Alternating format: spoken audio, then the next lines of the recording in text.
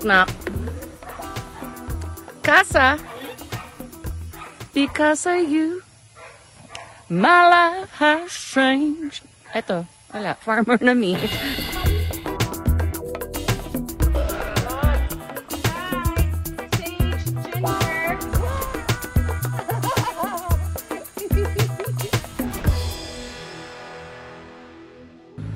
Hello my lovies! Welcome to CASA Esperanza. Ito po ay pinangarap namin ng aking partner na si Conrad Onglao. Naalala niyo pa ba yung picture na to? Naku, malaki na po ang pinagbago. At ako po ay excited na ipakita sa inyo kung paano nabuo ang CASA Esperanza.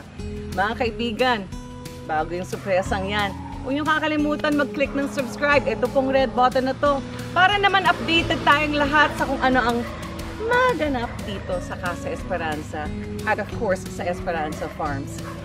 Excited na ako ipakita sa inyo. Handa na ba kayo? Get ready!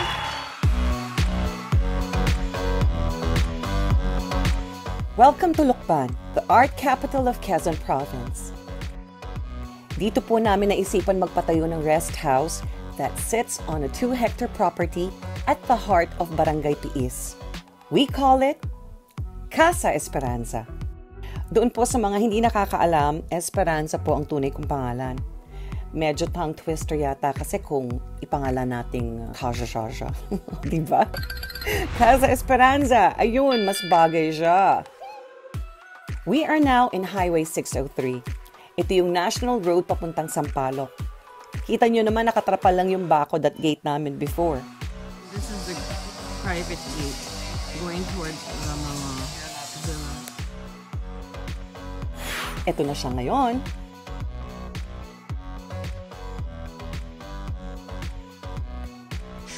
Madali lang siyang puntahan, guys. You can use Waze. It's only 2 hours and 20 minutes from Makati. Pagpasok mo sa loob ng gate, you turn left to the parking lot. At ito ang itsura ng parking lot noon. Dito yung mga office at bodega ng mga materyales namin. Wala na yung bodega. Ito na siya ngayon. Napansin niyo ba yung maliliit na graba? Gustong-gusto ko yung look na yan kasi makes the style more country. Pagbaba mo ng kotse, ito naman yung dating entrance papunta sa pavilion. Conrad experimented with some precast steps, but I told him that I prefer its simpler look. So, binalik namin sa grabita or small graba. Ang style ng CASA Esperanza ay modern rustic with touches of Asian design. Now, since forte ni Conrad to, siya na lang ang pag-explain na natin. The architectural design is modern rustic farmhouse. Rustic because we use recycled yakal wood. Modern would be the glass walls and roofing. The roofing is a preformed pattern type long span, inspired by the black roofings from New Zealand. Our decorating appointments, accessories, and artifacts are mostly Asian items collected through the years. The garden plants are mostly what's indigenous to the area. Thank you, Conrad. Ganda ng boses, pang voice over. Gosh, so kalig. Thank you, my love.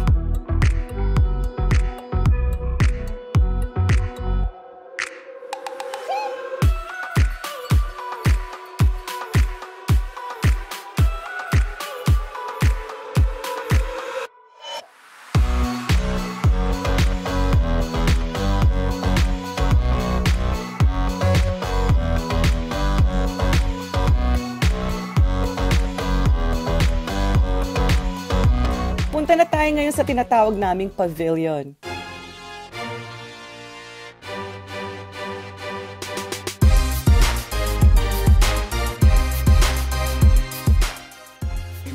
Dito ka mag-poop. Ito ang view mo. Oo, babe, baliktad. Doon na lang ang shower. And then another lavabo there. Bakit may his and hers? Oh, for sure. Saan mo lalagay yung parang ano, bato-bato na wall? Yon. Ito. perfect. This is the Oh, nice, Reba. The suite is what? May hangin tayo. May kahit na vent. nakasarado. That's a passive ventilation. Oo, passive ventilation. Lalabas yung hangin sa taas. Dito na ako titira. Pauwi. Diba? Good idea. Lahat yan magiging glass sa labas. That's the kitchen, main kitchen, and that's the bathroom. So yan magiging cafe, lahat yan magiging glass. And then, ito yung daanan talaga, ito. And this will have glass partitions like katulad sa bahay.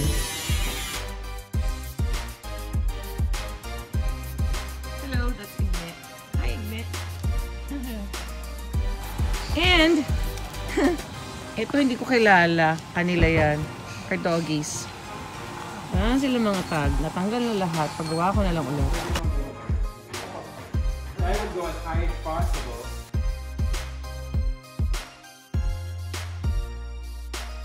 It has a wraparound balcony. The living room is on the left side and the dining on the right with a small showcase kitchen. Excited na ako makita yung final kitchen. Alam nyo, sinadya ni Conrad gawin para sa akin so that I could film cooking here for my very own YouTube channel. So in the near future, guys, gawin natin yung mga tinatawag na farm to table, ha? Abangan nyo yan. Yung gitna ng pavilion ay ang magiging receiving area namin. It leads to the view of the pool, the center pond, and the CASA's 3 casitas. Punta naman tayo sa retaining wall. This also has a water feature with a koi pond. Behind it is where we have the powder room, the industrial kitchen, staff rooms, driver's quarters, 4 bathrooms and showers. We also have a manager's office. Completely ba? When you get to Casa Esperanza, do you know where you can get lots of fun? The swimming pool. That's where the pool's gonna be. Ayan na siya. Nakapatag na. That will be grass. Pagbaba mo rito, yung area na yun. May tiles din yan. Continuous sa pool. Ito ang assigned space niya, and you can see the center pond beyond it. The pool is 5 by 25 meters, and what I love most about it is that it's salt water and not chlorinated. Sa area na to, meron ding brick oven where you can make your own pizza, and a fireplace where you can hang out with your family or barkada on cooler nights.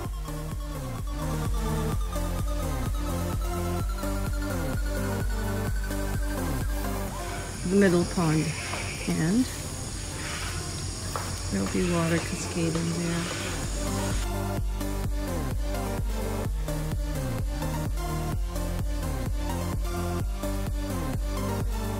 Matt. Hey boy, come boy. This is the end of the middle pond. There should be more water as the rain comes. Let me show you the biggest lily pond that we have. It's on the left side of the property, which features the forest garden.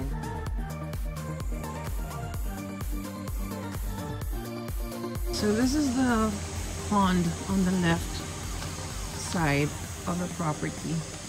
Here's how the pond idea came to be. I remember standing at the very end of this place, kasama ko si Conrad, and we noticed that it's where water naturally flowed. So we had the idea of turning it into a rain collection pond. I asked Conrad if he could create a very big pond for me filled with lilies. That's how I envisioned the place. And well, he gave it some thought and said yes. The digging's finished. Lalagyan na ng trapal para maging lake siya with lilies and fish. By the way, yung structure na to, yun yung meditation room. And here's what it is today. He added a meditation center at the very end where you can practice yoga, pray, or even have massages.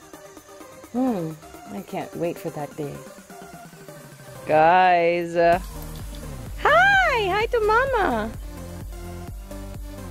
It also has a greenhouse. Ito na yung greenhouse. Oh, may forma na sa wakas. Welcome to our greenhouse. We have fern trees. And yung mga dinideliver pa na bago na hindi pa natatanim. Wow, look at that. So this is our work table. This is for the sitting area, breakfast. Yes, you can have breakfast here. There'll be a sitting area where you can read a book, just chillax. And then overlooking the pond. Right now we have a collection of ferns inside, but I plan to have my own collection of orchids very soon. Watch out for that. Now this is what it used to look like inside.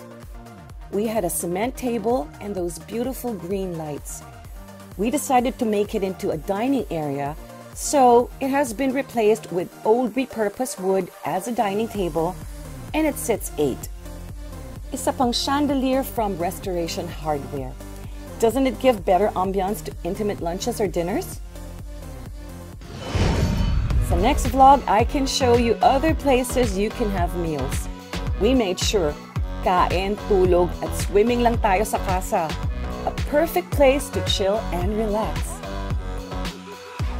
Maybe you can have a picnic here if you wish. We can set it up for you. This is our forest garden. Hi! Sage, Ginger! Is Sage still a cry-cry baby? Oh! Here's your Sage. Yes, here! Kaya, come on!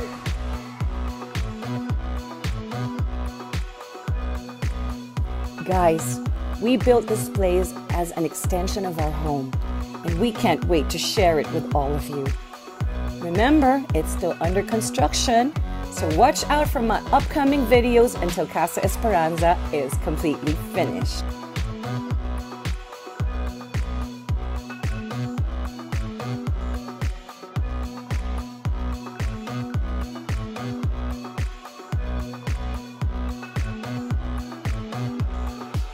Mga kaibigan, maraming salamat. At sa susunod naman, ang makikita natin ay ang finishing.